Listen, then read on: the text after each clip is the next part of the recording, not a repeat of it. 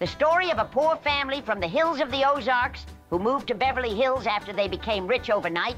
The Beverly Hillbillies rolled into American living rooms on September 26, 1962, and became the highest-rated show on television within a matter of weeks.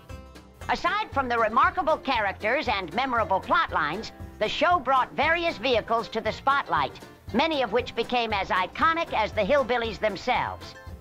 Today, we're taking a look at the cars of the Beverly Hillbillies. Let's begin. The Beverly Hillbillies family ride was a 1921 Oldsmobile model 43A Roadster that the Clampetts modified into a truck. It was powered by a 43-horsepower four-cylinder engine and was designed by renowned Hollywood custom car expert George Barris.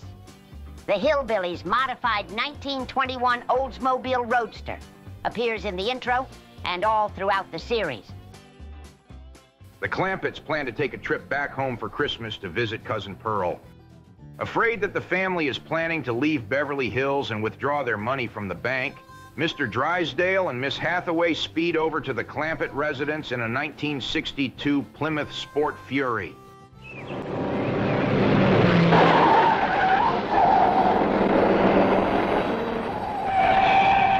They arrive just before the Clampetts depart and learn that the family only means to take a short holiday trip.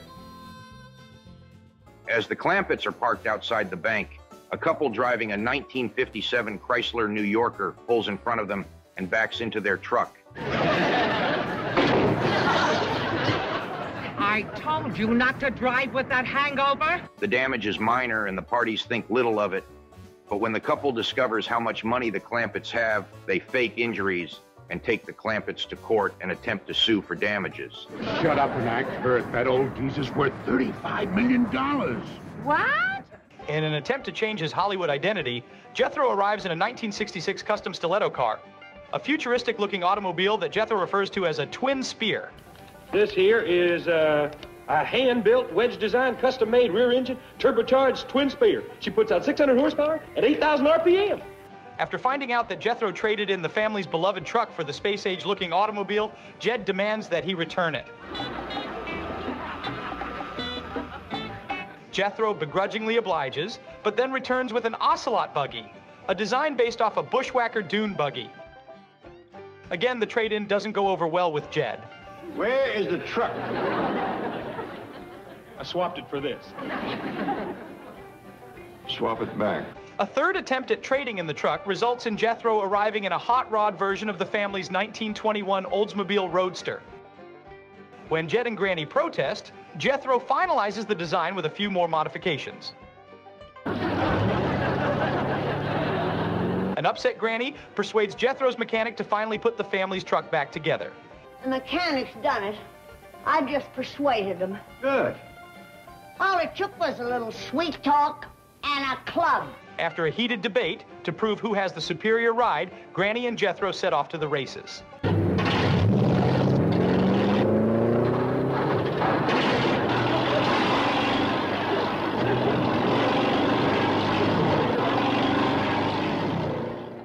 While Granny boils water from the cement pond for washing, and Elly May gets a feminine makeover by Miss Hathaway, a visiting oil man, John Brewster, arrives at the family's old cabin behind the wheel of a 1962 Chrysler New Yorker.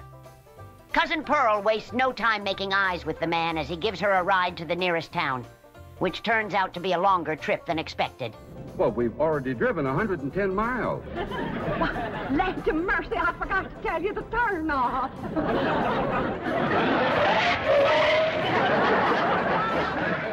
Granny has everyone up at the crack of dawn to plow the front yard for her garden. But just before the plowing begins, Miss Hathaway arrives in her 1963 Dodge Polara 500, shocked to see the family preparing to tear up the yard. Miss Hathaway and the family come up with a plan to help change Granny's mind. They force Granny into the Dodge Polara 500 and take her on a ride through the countryside to observe the ways of the local farmers, hoping to change her mind about plowing up her yard, but to no avail. In a last-ditch effort, they drive Granny to the supermarket to show her how much easier it is to shop for food rather than growing it. When the Clampetts meet a new neighbor, they mistakenly think she's the rich new neighbor's cleaning lady. Miss Hathaway and Mr. Drysdale arrive on scene in a 1965 Dodge Coronet 500. Not realizing the mistake Jed and Granny have made, Drysdale and Hathaway are encouraged that Jed has taken an interest in her and hope he'll consider marrying her. And Granny, of course, is always interested in getting Jed hitched. During a women's equal rights demonstration in front of the bank, Mr. Drysdale's bodyguard and karate expert destroys protester Helen Thompson's 1956 MGA Mark I by chopping it in half with his bare hands. Oh, he demolished it! Later, Miss Hathaway and Granny head to the bank in a 1971 Dodge Challenger to confront the karate expert and make things right, Granny style. Shorty arrives at the Clampett residence driving a 1915 Ford Model T. He's joined by Mr. Drysdale's secretary, dressed in a nursing uniform, who's there to deliver Jed's check from the bank for $48 million. While there, Shorty figures he'll invite Drysdale's secretary to go with him for a swim. Leif Crick from back home comes to Beverly Hills to visit Jed, secretly plotting to get a piece of Jed's fortune. Leif schemes to marry off his daughter, Essybelle, to Jethro. Leif and Essybelle arrive at the Clampetts in a 1931 Ford Model A, and Leif thinks he's soon to be rich. But after Jethro runs off with another girl, Leif and Granny attempt to arrange a shotgun wedding between Jethro and Essybelle. But the wedding plans fall flat after Leif learns that Jed has no intention of separating from any of his money. The female employees at the bank rebel against Mr. Drysdale's unfair work practices. As he attempts to squash the protest, the girls acquire a 1971 Dodge Tradesman van, which they plan to use as transportation to get to and from their planned headquarters at the Clampett mansion. The girls demonstrate their dedication to the cause by decorating the Dodge Tradesman van with drawings reflecting Mr. Drysdale's oppression. Finally, a fed-up Granny takes matters into her own hands. After Jed and Mr. Drysdale commence to get Elly and Sonny together on a blind date, Sonny arrives to the Clampett mansion driving a 1955 Mercedes-Benz 190 SL. But their date goes awry when his sweet gift isn't quite what Elly expected. You guessed it, it's me.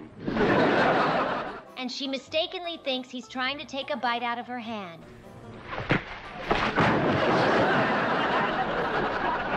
Hey, why did you throw him? That rascal was fixing to bite me.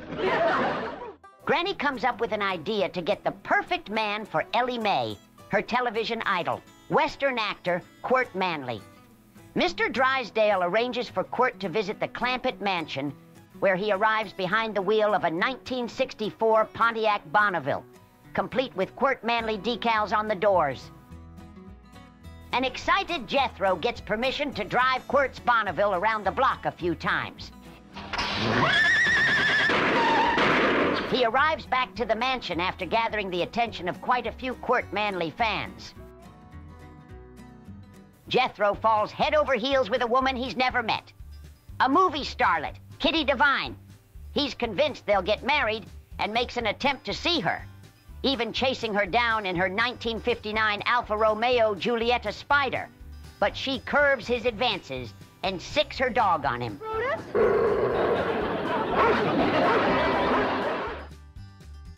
It's not until she learns that his Uncle Jed owns the movie studio, then she changes her tune. In a banking mix-up, the Clampetts receive an overdraft statement from the bank, intended for the deadbeat actor J.D. Jake Clampett. While Jake Clampett receives a letter from the bank stating that he's now worth $36 million. While Jed and his family figure on what to do, the deadbeat Clampett cruises around in his 1964 Chrysler 300 while going on a spending spree with Jed Clampett's money.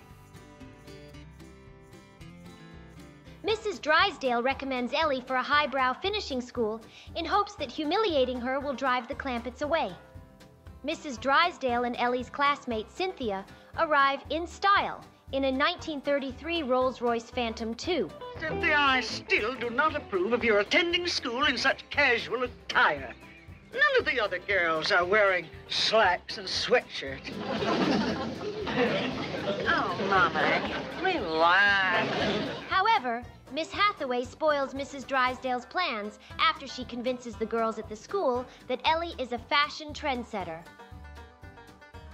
Jed and his dog Duke are both feeling down without a woman in their lives. Until a French woman, Ms. Denise, arrives in a 1963 Plymouth Valiant Signet, along with her female poodle Colette that she brought along to breed with Mrs. Drysdale's male poodle. But before the marriage between Ms. Denise and Mrs. Drysdale's poodles can commence, it appears that Colette takes a shine to Duke, and so does Ms. Denise with Jed. Jethro thinks he's in love with Chickadee LeBaron, a stripper he met at the bank. She arrives at the Clampett mansion behind the wheel of a 1964 Dodge Dart, looking for Jethro. After spending some time with the Clampetts, it becomes clear that there's a misunderstanding about what's expected of her at the Clampett residence. Mr. Drysdale is expecting his new butler soon, but Drysdale is appalled when he sees the Clampetts' advertising rooms for rent in the neighborhood. The butler arrives behind the wheel of a 1961 MG Midget Mark I and mistakenly thinks the Clampetts are the family he's assigned to. The Clampetts, thinking he's there to rent a room, graciously welcome him home. Leif Crick returns to the Clampett mansion, being driven by Miss Hathaway in her 1964 Dodge Polara. It seems that Crick is back with yet another scheme to get rich off the Clampetts' wealth. Throughout the series, Mr. Drysdale, Miss Hathaway, and other characters drive a variety of Imperials, including a 1962 Imperial LeBaron Southampton, two 1963 Imperial LeBarons, a 1964 Imperial, two 1964 Imperial Crown Convertibles, and a 1971 Imperial LeBaron. Take your shoes off. Y'all come back now. Here.